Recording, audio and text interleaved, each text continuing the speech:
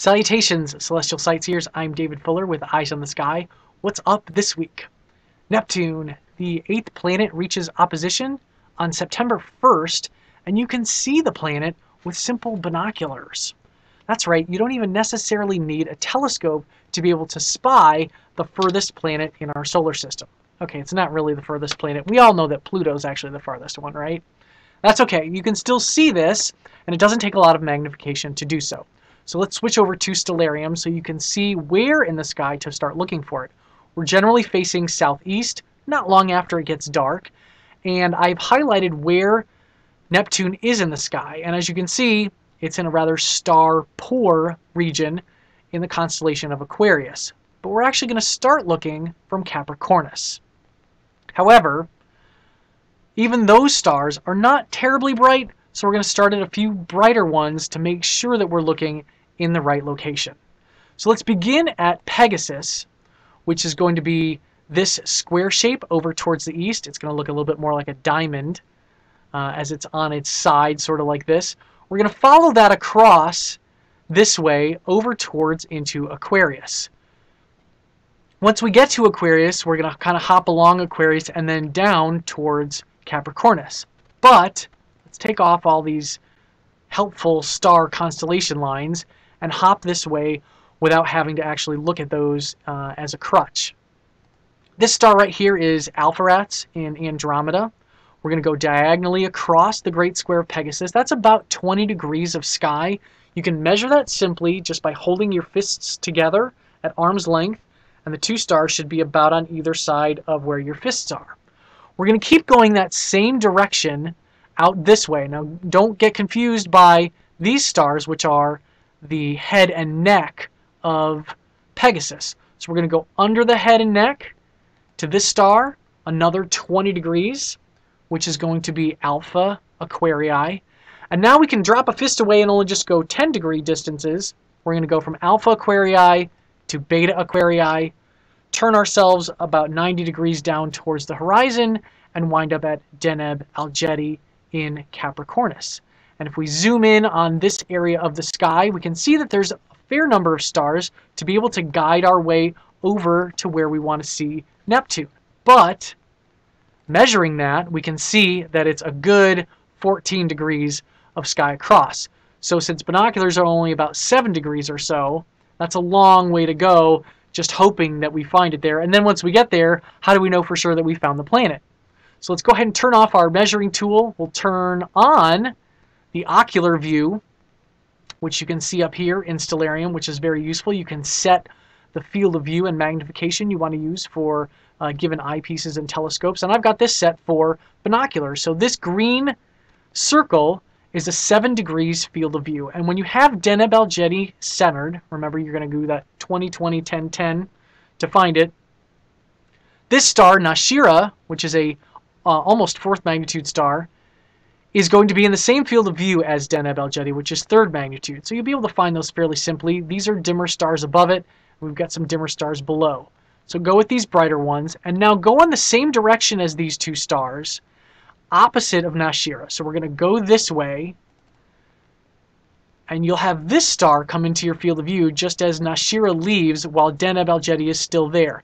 This star is going to be about 4th magnitude, and it is Iota Aquarii. So that should still be fairly easy to see with most any binoculars.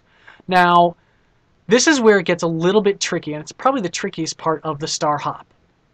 Imagine this is the apex of a pyramid that's on its side. So if we look at these stars here, and then there's some dim ones here, and then another brightish one here, and then a dim one there. There's sort of this long line that's a base that sort of makes a pyramid angled off on its side. That pyramid is where we're going to go through, but we're going to draw our line, again, Nashira, Deneb Algiedi, through Iota, to this star, so on the same line, so the brighter of these two stars, but the inner one, and that will bring us to 42 Aquarii. So as Iota is getting ready to leave the field of view, we're going to bring another star into our field of view over on this side. So we've passed through the base of our pyramid and now gone on to from 42 to this star, which is Sigma Aquarii, and that's a 4.8 magnitude star, so that's also a 5th magnitude star. But with this one centered, Neptune is now in our field of view of binoculars.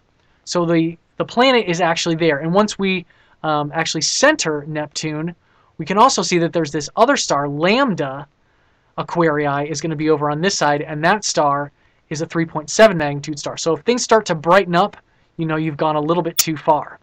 But the way to find Neptune for sure is look for this quadrilateral shape of stars. Neptune is actually very near another star right here.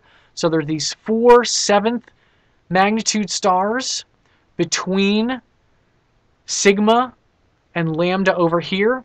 And Neptune is at the end of this quadrilateral set of stars here. Now you've got some other stars that can confuse you as well, but Neptune is pretty close to in the middle of them as of this date. However, if we bring up our date and time window and go through time, you can see that Neptune is going to move closer to Sigma and away from where Lambda is, but the moon will of course interfere towards the end of September, and then a couple days later into October, then we'll have Neptune really into this quadrilateral shape of stars.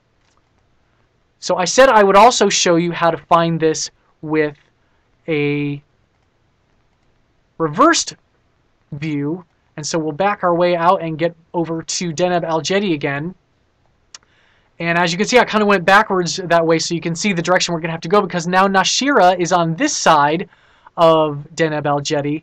So it's still the same way in the sky, but it's going to reverse it the way you look at it through your finderscope field of view. So you have to mentally reverse the image. But if you've already done the hop once with binoculars, you're going to have a pretty good idea of what to look for and be able to mentally reverse that as you watch the view in your finderscope.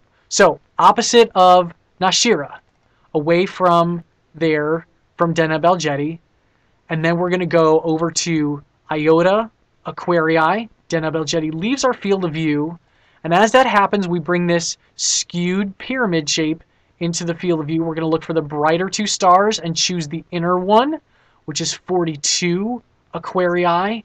As that goes across, and we leave Iota on the other side of the field of view, we're going to bring Sigma Aquarii into our field of view. And as we do, Neptune arrives. If we center that, we now have Sigma on one side, we've got Lambda on the other side, and Neptune is centered. So then we can look at that with our telescope, take off the crosshairs, and Neptune would be visible in a telescopic field of view. Now, Neptune is interesting to look at through a telescope, because even though it's blue-white and kind of a pale blue color, it doesn't look like a blue-white star does. And that's because, as you can see up here, over in the upper left-hand corner of Stellarium, it shows that it's 2.4 arc seconds of diameter.